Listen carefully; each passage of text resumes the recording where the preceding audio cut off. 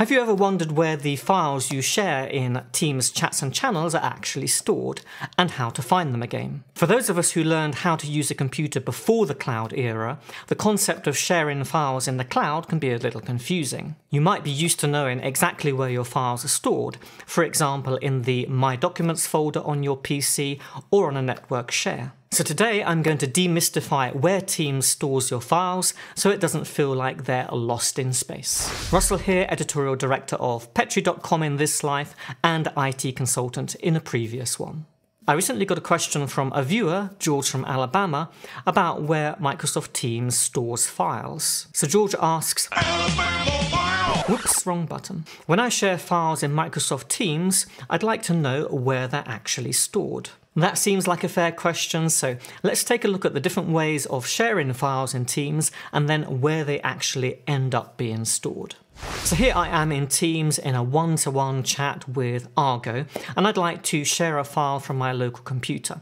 Now the easiest way to do that is probably just to drag and drop from File Explorer. So I want to share this Get It Conference example ebook, so all I need to do is just drag it across into Teams, drop it into the chat box, and you can see it appears to be uploading the file to Teams. So all I need to do now is send that message to Argo, and he's got access to the file.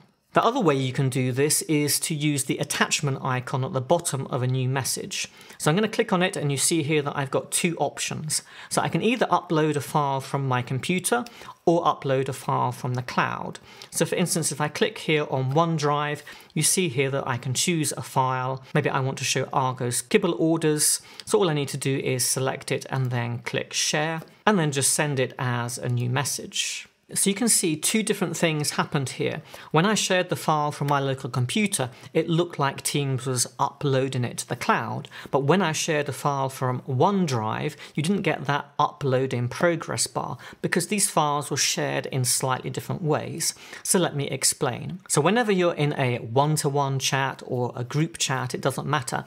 Any files that you share from your local computer are stored in your own personal OneDrive for Business. Now we can see that and prove that's the case quite easily. So if I come over to my OneDrive for Business, you'll see that there's a folder called Microsoft Teams Chat Files.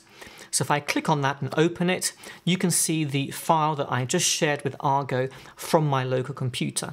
And that has sharing configured so that Argo can access it. Now the other file that I shared with Argo was already in my OneDrive.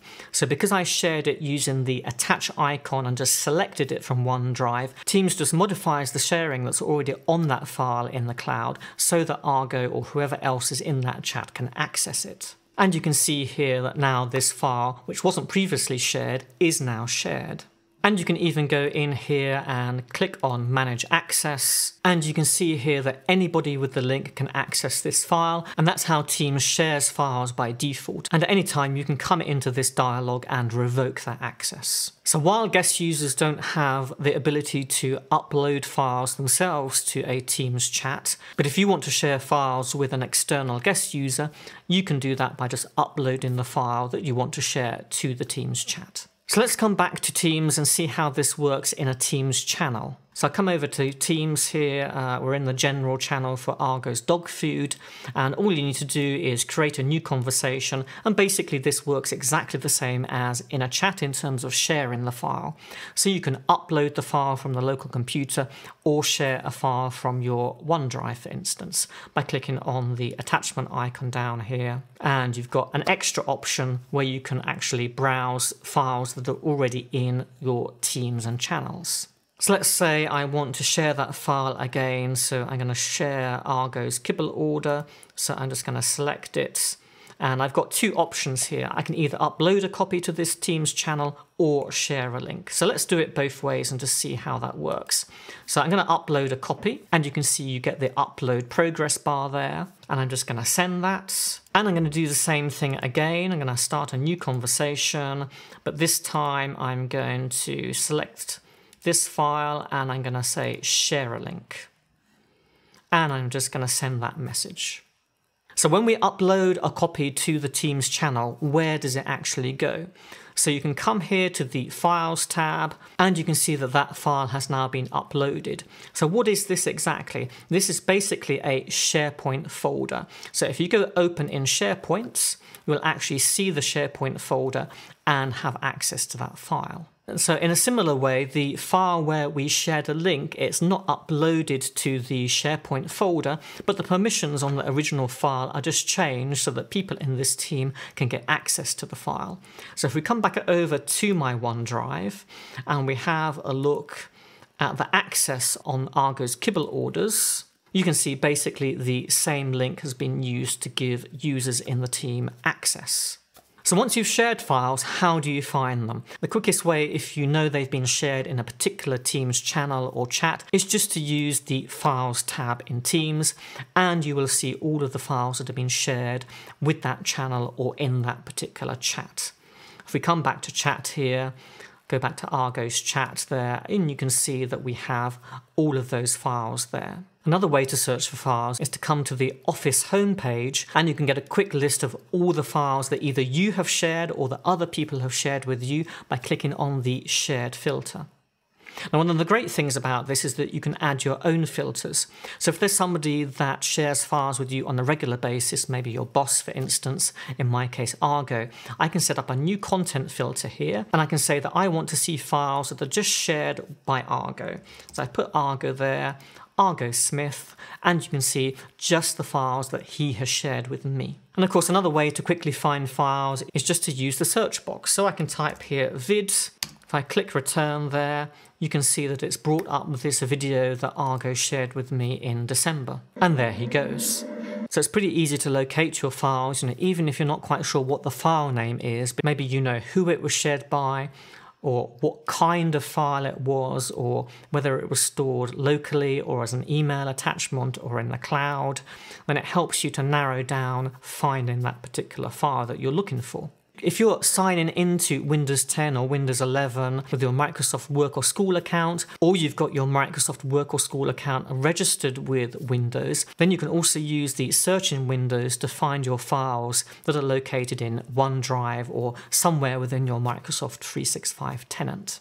So it might not be immediately obvious where your shared files are actually stored, but it shouldn't matter. At least that's the way Microsoft has designed this experience. And I think that's intentional. So while most of you watching this video are of course technical and you want to be in control and know what's going on in the background, the average computer user, if there is such a thing, doesn't really understand where they're saving files or how to find them again without using search. And I can back that up with my own experience. For instance, ask my mum where she saved a file and you'll just get a blank expression in return.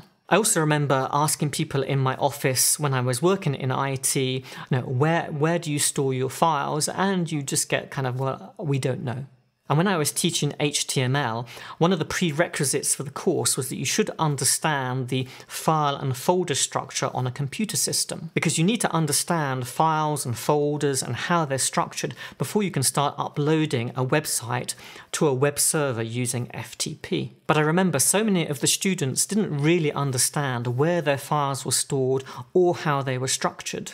And that's a problem because it's really important to maintain the local file structure on the web server and understand why that's important, because otherwise your website's not going to work. So you can use Teams without ever seeing the actual files in OneDrive or SharePoint. But if you're like me and you just want to know where the files are actually stored for peace of mind, or you'd like to access them maybe because you want to share or revoke the sharing permissions on them, then those files are accessible in OneDrive for Business and in the SharePoint folders. So anyway, I hope that answers your question, George. And if you like this video and found it useful, then please hit the like button and subscribe if you'd like to see more of this kind of content from Petri every week. But before you go, I'd like you to check out the video that I've put on the screen now about the top 5 new features in Microsoft Teams that were made generally available last month. But that's it from me today, and I'll see you next time.